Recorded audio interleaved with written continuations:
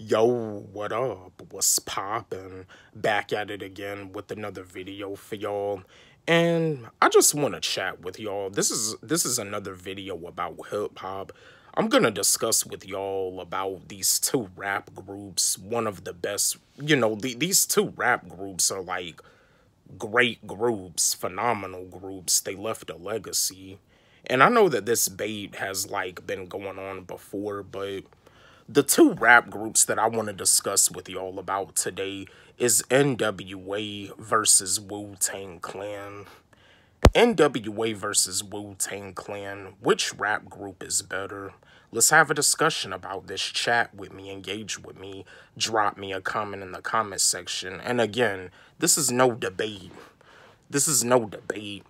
Yeah, this is no debate at all. Let's just have a discussion about this.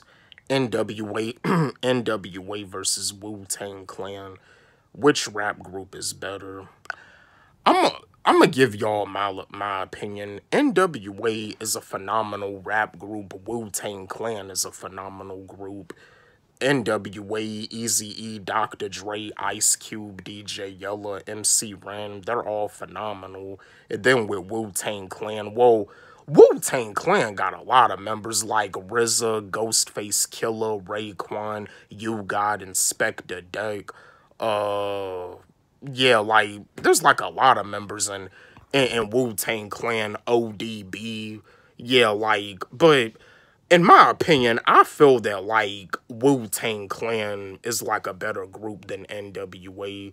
Like, when it comes down to the rappers, the lyricism, I mean, really, to be honest with you, and this is no disrespect to, like, Eazy-E or anything, but far as I know, with Wu-Tang Clan, it seems like everybody, like, in the group had wrote their own verses on songs, because you see Ice Cube, and probably, like, MC Ren, too, in the DOC, like, like, Ice Cube had wrote raps for Eazy-E, but again, Eazy-E doesn't deserve to be on the top 50 worst rappers list. No.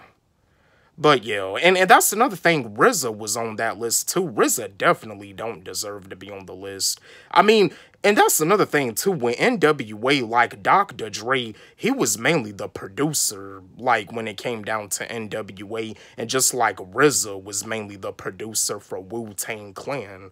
Like, but yeah, I mean, I just feel, like when it comes down to lyricism and rap, like I just feel that Wu Tang Clan with their lyricism is like better like than NWA's lyricism.